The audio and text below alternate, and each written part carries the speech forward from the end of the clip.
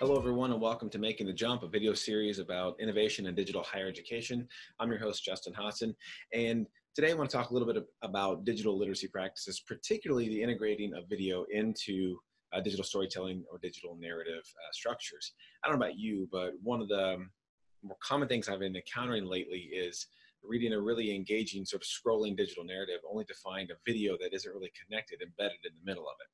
Right. And so, you're reading this really rich story about apples and apple orchards. And in the middle is this video about cats. And you're trying to figure out, like, how do apples and cats relate to one another? That isn't to say that apples and cats can't relate. But a lot of times, just because we can embed videos, that doesn't mean that the readers or our digital experience folks are going to really understand what that video is doing.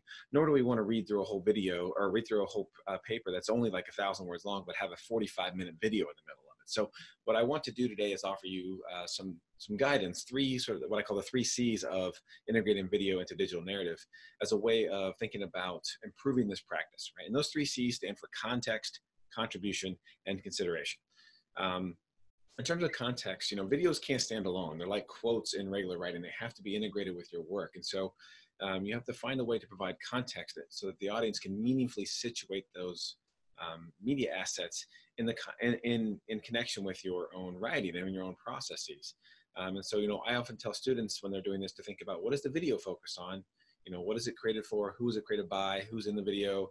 But more importantly, in what ways does it connect to or, sort of enhance maybe some of the thinking in your own work? And if you really don't know those questions, or you don't provide some of that guidance for readers, they're going to be just as lost as everyone else. Like, oh, well, all of a sudden here's a video about cats. And so, we have to build a little bit of the context so we can make the connections or build the bridges for readers.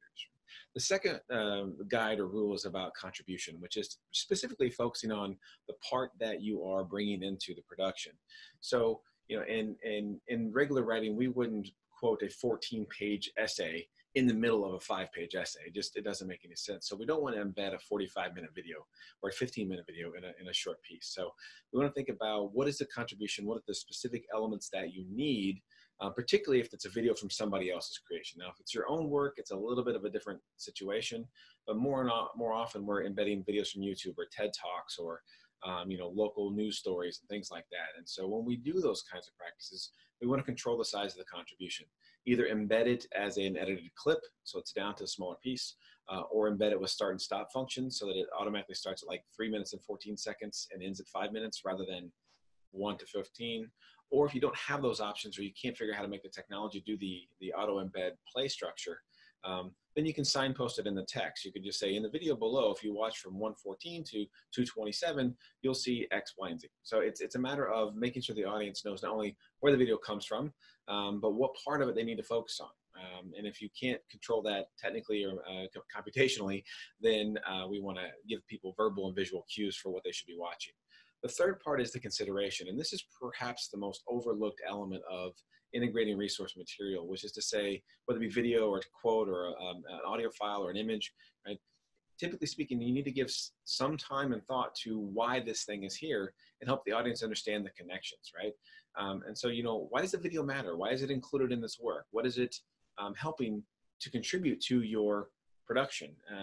And so one of the things that I do with students is I have them answer sort of 3 guiding questions, which is, how does the video connect to your story or your expression? How does it develop or extend or enhance your arguments, your ideas, your elements?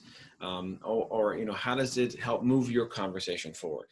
Now, you don't have to answer all 3 of those to provide the consideration, but by manually having students sort of work out those issues and try to respond to them, some combination of answers from those 3 questions typically needs to be in the production, so that when I am reading your piece, right, and I'm enjoying this wonderful story about apple orchards, and all of a sudden we get a video about cats, I know that this video was made by the founder of the apple orchard, and that this cat was a local element and prowled the orchard regularly as a part of like a barn cat situation.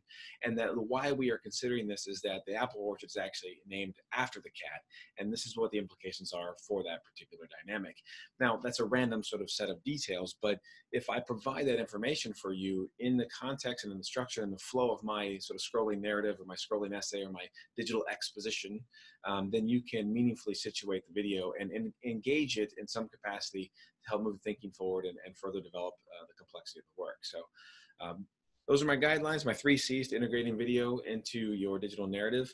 Feel free to stick around and check out some future episodes with us, which will include how to write conclusions in digital storytelling, enhancing learning experiences through digital pedagogy, and embracing failure in digital learning as sort of the 3 next episodes we want to explore.